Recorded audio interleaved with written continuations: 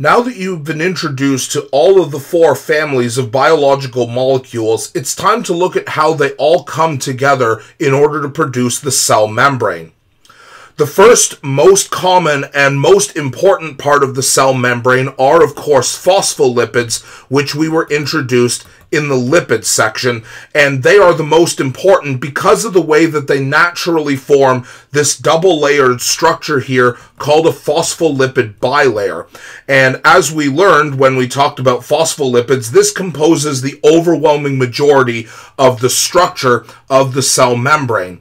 This structure forms naturally because of the fact that phospholipids are amphipathic molecules, meaning that they have both a polar part, that being the phosphate heads of the molecule, and a nonpolar part, that being the large hydrocarbon tail structures that form the inside of the phospholipid bilayer.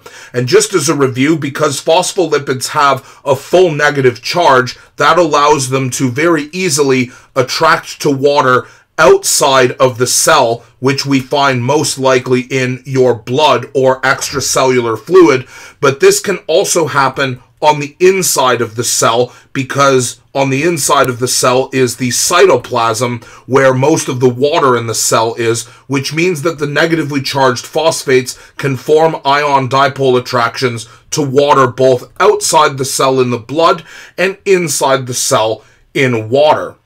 Now, conversely, the nonpolar hydrocarbon tails, because they are nonpolar, cannot form hydrogen bonds with water, so instead they form dispersion force attractions, which again are the only intermolecular forces that nonpolar molecules can form, and they simply do this with each other because, again, they cannot form hydrogen bonds with water.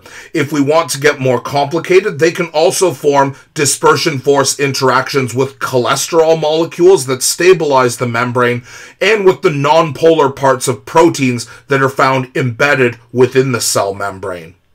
Now, the phospholipid bilayer is a very interesting structure from an evolutionary perspective as well, because even before living cells evolved, phospholipids had to develop at some point, because if we didn't have phospholipids, we would have no cell membrane. But if you had enough phospholipids by themselves and drop them into water, they would form a naturally spherical phospholipid bilayer structure, which is what we call a liposome. And biologists that study the development of life believe that this was one of the most important steps in the formation of the first cells, because any living thing that was able to form a bilayer like this would have a protective advantage that other living things would not be able to have. Now, even though phospholipids compose most of the mass of the cell membrane, the second most important component are obviously proteins, which we can see continuously embedded all throughout the cell. In the next video, we'll look at what these proteins actually do, but for now we can learn the classification of these proteins depending on their location and placement within the cell membrane. The first of which, if we take a look at this channel protein here, whose job is to allow substances to pass in and out of the cell, because they pass completely through the cell membrane, that being all the way from one end of the membrane to the other end of the membrane, we call these integral proteins because they are integral through the whole structure. They are also known as transmembrane proteins because, again, they go all the way from one end of the cell membrane to the other. Now, if we look on the inside of the cell membrane, we can see this example of a protein here is only found on one side of the cell membrane. It's only pointing to the inside, whereas we can see some, this is probably a transmembrane protein here, we can see some examples of proteins that are only found on the outside. And regardless of what side these are found on, these are what we call peripheral membrane proteins, meaning that they're only found on one side of the cell membrane. And again, in the next video, we'll explore a few reasons why these might be. Now, if we look at this particular peripheral protein here, we see that it isn't actually embedded within the cell membrane at all. This is what we call a lipid-anchored protein, meaning that instead of being embedded within the phospholipid bilayer, it's actually covalently bonded to some sort of lipid that we find in the membrane. It could be to a phospholipid or it could be to a cholesterol molecule. It depends on what the function of this protein is. Finally, if we look at this integral transmembrane protein here, we can see, if we look at these little clusters of hexagons here, that this protein is not actually purely protein. This is what we call a glycoprotein, meaning that it is actually mostly protein with a few short polysaccharides that we find on the ends here. And as we'll look at in the next video, glycoproteins for the most part are used in cell-to-cell identification so that one cell knows what the function of another cell close by is. Now, we can't really call these short chains of saccharides polysaccharides because they're relatively short and contain relatively few individual monosaccharides, and that's why we use the prefix oligo, which means few. So these are what we call oligosaccharides, which again identify this as a glycoprotein rather than a pure protein. Now, taken as a whole, the cell membrane is a complex mixture of both phospholipids and cholesterol, many different structures of proteins, and even carbohydrates that appear on the glycoproteins, particularly those that are found on the outside. Now, taken as a whole, we use the term fluid mosaic to describe this complex mess of biomolecules that compose the cell membrane, and we can look at the significance of each of these words individually.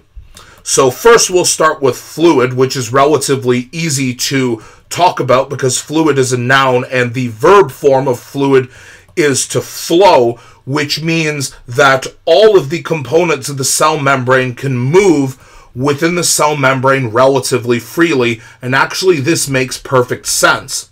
We know, even looking at the phospholipids, that their negatively charged phosphate heads don't want to be close together because of the repulsion force, and because phospholipids are only held together through intermolecular attractions, mostly the dispersion forces in the tails. That means that they are not attached to each other with a covalent bond and can generally migrate freely within this membrane here.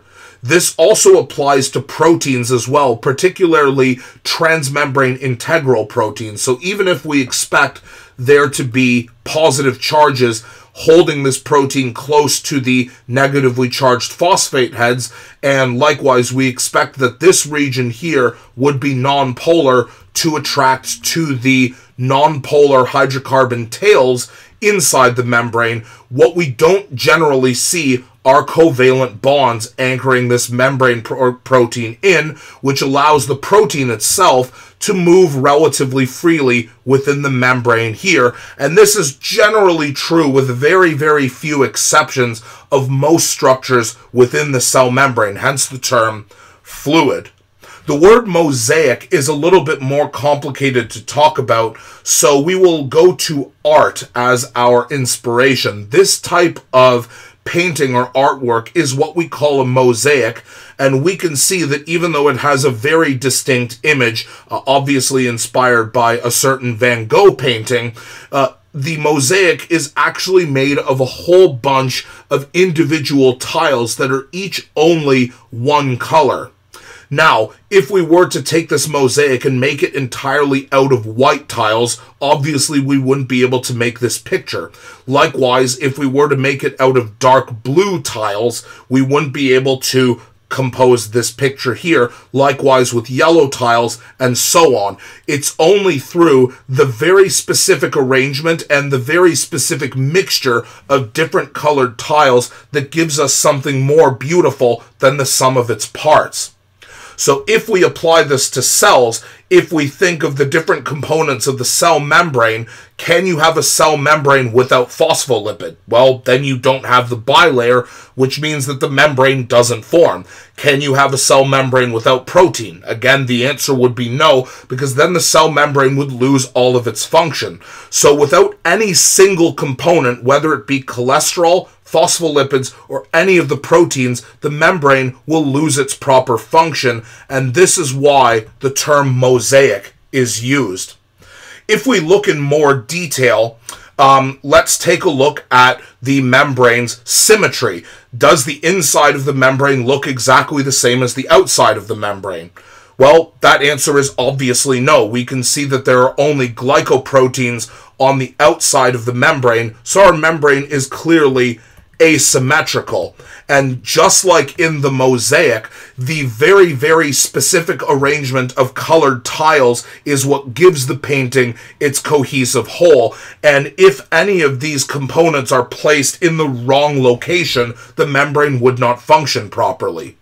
And just like with the painting, in the same way we couldn't have a painting out of only blue tiles or white tiles, we cannot make a cell membrane out of only phospholipids, nor can we make a cell membrane out of only protein or only cholesterol or only carbohydrates. We need the exact composition and balance of each of these elements in order to compose the membrane.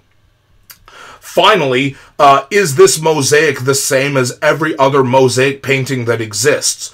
Well, artists should be insulted by that. The obvious answer to that is no.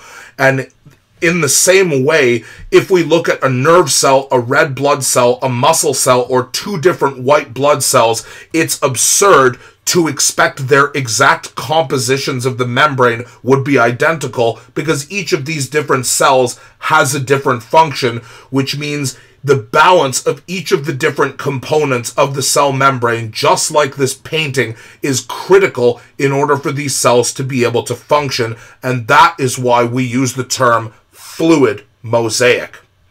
In the next video, we'll learn specifically about what all of the different membrane proteins do and why each of them has a very specific role to play in the function of the cell membrane.